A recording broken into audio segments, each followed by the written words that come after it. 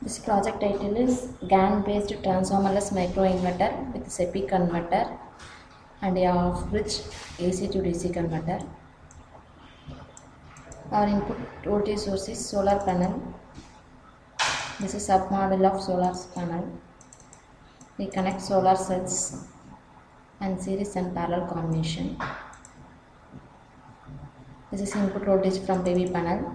We get input voltage as 40. And this is input current. Input current is 1 amps. And this circuit is called SEPI converter. SEPI converter output is 140. We giving input as 40 from PV panel. We get output from SEPI converter as 140.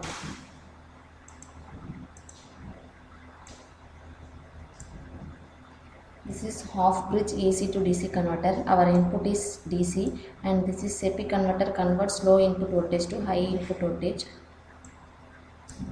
And this 2 switches and 2 capacitor works as inverter. And these 2 capacitors and these 2 switches works as a rectifier. That's why it's called as AC to DC.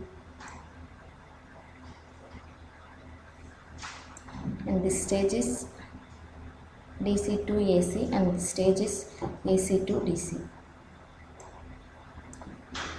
And this is output voltage. We are getting AC output voltage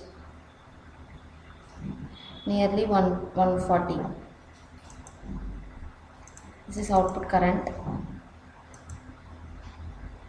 Output current is 1.5 amps.